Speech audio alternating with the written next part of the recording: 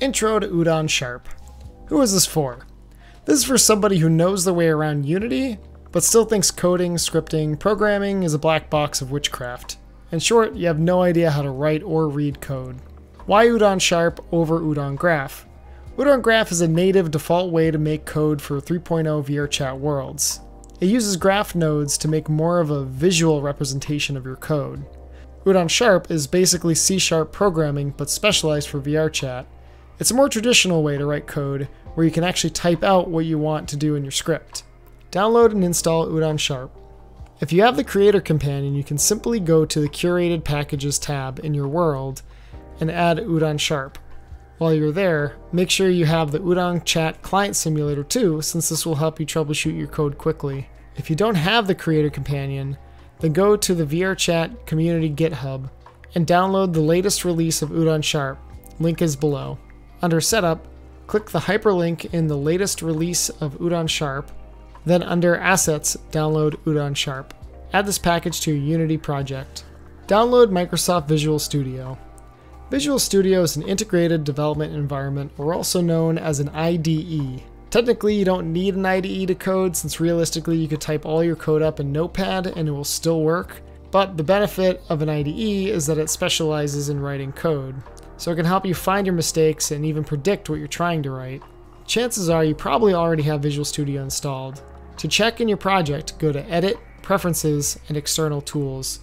Visual Studio should be listed under External Scripts Editor at the top. If it's not, then you'll have to download it.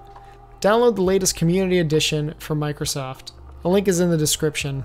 Lastly, check the Package Manager to make sure you have the latest Visual Studio Code Editor and Editor installed. These are add-ons for Visual Studio and make it easier to code with. The Package Manager can be found under Window, Package Manager. First code, toggling a mirror on and off. Here in the scene I have a mirror and a yellow sphere that will act as my button. The yellow sphere is just a default sphere with its name changed and a yellow material applied to it. To add an Udon behavior, select Add Component and type in Udon and click Udon Behavior. The Udon behavior has been added to the sphere. At the bottom of the Udon component, there's a drop-down menu that should default to Udon C# program asset. Select New Program, then Create Script. Save the script and wait a bit for Unity to create it. Once it's created, find the script and open it. It should default open in Visual Studio. Here is our script. Unity pre-populates a script skeleton so you can add to it. On the top of the script, there's a bunch of using things like UdonSharp and Unity Engine. Simply put, these are references to collections of already made code that your script will be using.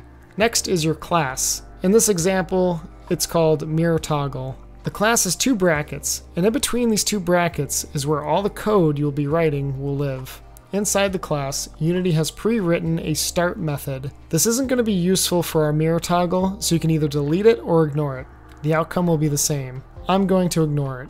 Right now, since there's no actual code written, in our world, this sphere will be no different than any other generic sphere. The next step is to make this sphere interactable, meaning that it will be highlighted when somebody tries to click it. To do this, we need to add the interact method. A method contains a collection of statements. Statements are what actually controls the things in the game, like turning a mirror on or off, playing a sound when somebody joins, or keeping score in a game. The interact method is what you'll want to use anytime you want the player to click something and have something happen. Inside your class, type public override void interact open parenthesis close parenthesis. As you type that in, Visual Studio will give you recommendations in the drop-down menu. When you see the interact method pop up, click it and Visual Studio will automatically fill in the rest of the method for you. The autofill gave me a sample statement that doesn't do anything, so I'm going to delete it. Now save your script in Visual Studio and head back to Unity. Unity is going to compile your script and it may be unresponsive for a few seconds. This will happen anytime you make changes to your script and save it. Under the Udon behavior component, in our yellow sphere, we have some additional settings added to it because we added the interact method. We can change the interaction text, the text you see when you hover your hand or cursor over an object, and a proximity slider, which is how far you can be from the object and still click it. If you have Client Simulator installed, you can press play above the scene to test your code. Otherwise, you'll have to build and test to test this. As you can see, when I scroll over the sphere, it will highlight and state my interaction text. But when I click it, nothing happens. This is because in our code, there are no statements written inside the interact method. Stop testing by selecting the play button again and go back to the script. Currently, our script is pretty blind to the outside world. It only knows about itself and the yellow sphere that it's attached to. We will have to tell the script that the mirror exists. To do this, we'll need to add a variable into our class that represents the mirror. In the class, but outside any methods, type public GameObject superHotMirror and end it with a semicolon. A variable is a container that holds something. It could be a number, a word, a game object, a component of a game object, or something else. Public here means that the variable can be accessed by other scripts you write, but most importantly, it means that this variable can be seen and changed in your inspector in Unity. If you save your script and go back to Unity, you'll see that now there's an option to place a game object into your script. Game object is the type of variable. Since mirror is a game object, we use GameObject to define our variable. Lastly, superHotMirror is the name of our variable. This can be whatever you want it to be. Make sure it's something that you can easily recognize. As you probably have noticed, things are typed a little weird here. superHotMirror has no spaces and it's capitalized where spaces should be. This is called camel case, and it's a naming convention used in C#. You don't have to follow camel case, but you can't have any spaces in your variables. Lastly, there's a semicolon. Semicolons act as a period. It tells the script when this variable or statement is completed. Now that we have a variable for a mirror, we can use it in a statement in our interact method. In our interact method, type superHotMirror, period, setActive, open parenthesis true, close parenthesis, semicolon. As you type, if you see what you need, you can select it or hit the tab key for quick typing. superHotMirror is our mirror game object variable that we just stated. setActive is a method specifically for game objects like our superHotMirror. setActive changes whether the checkbox on our game object is checked or not. If true is used in parentheses, then it will check off the box, making the game object active. If false is used, it will uncheck the box, making the object inactive. In Unity, click and drag the mirror game object into the superHotMirror spot on the Udon behavior on the yellow sphere. Then uncheck the mirror object so it's inactive. Test the world and see if it works. Now the mirror will turn on, but it won't turn off. That's because every time we click the sphere, it's setting the mirror on. Now back to our code. We want to keep track of whenever the mirror is turned on or off. For this, we're going to use a bool. Add another variable below the superHotMirror. This will be public, so we can see it in the inspector and understand how it works. A bool, which is a type of variable. Mirror is on, which is the name that I've chosen, and ended with a semicolon.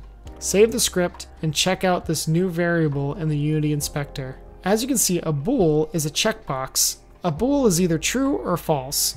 In our interact method, add mirror is on equals true, semicolon. An equal sign will set whatever is on the left to whatever's on the right of it. So when we click the yellow sphere in testing, you can see mirror is on will have its box checked. Now that we have two statements in our interact method, it's important for me to point out when a method is executing, it will read the statements from top to bottom. So first the mirror will be set active, and then mirror is on will be set to true. This is important as you add more code to your scripts. Next is time to add some logic to this method. In the interact method, type if, open parentheses, mirror is on equals false, close parentheses, followed by an open and close bracket. These are the same brackets used in the interact method, the squiggly ones. Cut and paste our 2 lines of code into the bracket of this if statement. What an if statement does is it will check if whatever is in the parentheses is true. And if that's true, it will run whatever code is written between its brackets. If what is in between the parentheses is not true, then it will not let the code that's within its brackets be run, and the script will skip over it. In the parentheses, we typed mirror is on equals false. The double equal sign does not set our mirror is on variable to false. Instead, it is comparing the left and the right side together. If they are the same, it will declare what's in the parentheses as true. And if they are different, it will be declared as false. So in order to get a true value out of the double equal sign, mirror is on will have to be set to false. Otherwise, the if statement will not run the code in the brackets. Luckily for us, mirror is on defaults to false. As long as you don't check it off in the inspector, it will stay false when the game runs. When we click the sphere, the if statement checks to see if mirror is on is false. If it's false, then it will turn the mirror on and then set is mirror on to true. Now when you go click the sphere a second time, the if statement will check again if mirror is on is false, and it will fail the check since we just set it to true. And the script will skip over the statements in the if brackets, and now we are stuck with the mirror still being on. The final piece of code we need to add is the second part of the if statement. Directly after the if statement, add the word else and an open and closed brackets. Copy and paste the 2 lines of code in the if statement into the else statement and change the trues to falses. Else is the opportunistic little brother of if. When if doesn't run because its conditions are not met, then else will run. But if the if statement does run, then else will not run. Meaning every time we click the sphere, only the if statement or the else statement will run, and it's all dependent on if the if statement is having a true value in its parentheses. Save the code and test out the world. Now when you click the yellow sphere, it will toggle the mirror on and off. Congratulations, you just made your first mirror toggle script. As you might be able to tell, this script is not only for toggling mirrors, but could be toggling any game object on or off. All because we called it super hot mirror doesn't mean we can't put a door, chairs, or a floor into this. A couple of final cleanup items. I don't really need the start method in my script, so I'm going to delete it. And also, our mirror is on bool doesn't need to be public. I don't need to see it in the inspector, so I can change public to private and save the script. Now you can see it's missing from the inspector, but it still exists and still doing its job just the same. One last note of disclaimer. This is far from the most elegant way to make a mirror toggle, but I think it's one of the best ways to start learning UdonSharp and C#, since it uses more parts that you can use in other scripts. Thanks for watching.